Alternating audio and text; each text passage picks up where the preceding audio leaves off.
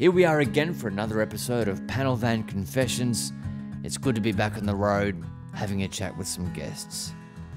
Alright, it's my next guest. It's Mr. Lawrence Mooney. How are you, mate? Good on ya. This is going to be good. This is beautiful. Oh my God, there's a traffic jam. It's alright, There we go. the panel van takes precedence. Absolutely.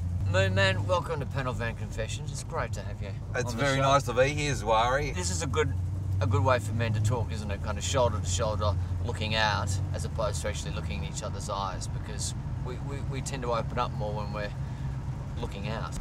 I think it's probably because it's too confronting just to stare someone in the face the whole time. If a male friend's going through a rough patch, what do? Very rarely do they put their hand up. True, Very rarely so does true. a man come to you and say, listen, I'm in all sorts. Our instinct is to lone wolf it when we've got a problem. I've declared myself a lot more to my wife.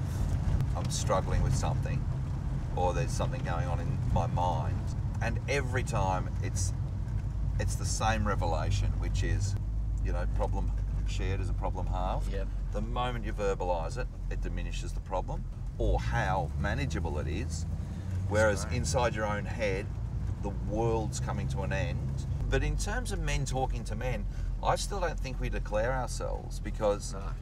I don't want you to think that I'm, you know, emotionally or psychologically suspect. Yeah. You know, yeah, there's still yeah. a lot of stigma attached to me coming to you and saying, Zwari, I think I'm on the point of a nervous breakdown, mate. Yeah.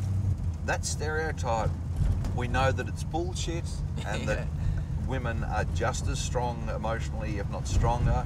Yeah. We still perpetuate that stereotype that we've got to be the strong ones, we've got to be the rock. Mm. Whereas, you know, our suicide statistics and our premature death and our illness would basically say, no, we're the most vulnerable. Exactly. You did talk about suicide and your actual experience with it. It was about a suicide attempt that I'd made in 1990. But I think that discussing the mechanics is important, because you can die in a suicide attempt, and you may not want to. It might be, So true. it might be petulant, it might be rebellious. Yeah, yeah. She's left me, they've sacked me, or no one understands me. Remember that might be it. And I'm so glad that I didn't die in 1990, because I would have had a fairly shit and short life at 25. Because the last 25 years have been the primo. Yeah. The cream on the cake. Yeah, years. yeah. I wouldn't have met my wife, I wouldn't have had my children, I wouldn't have embarked on stand-up. If a mate is going through a tough time, but they're not talking about it, they're being a rock, how do you actually, you know, quietly get them talking?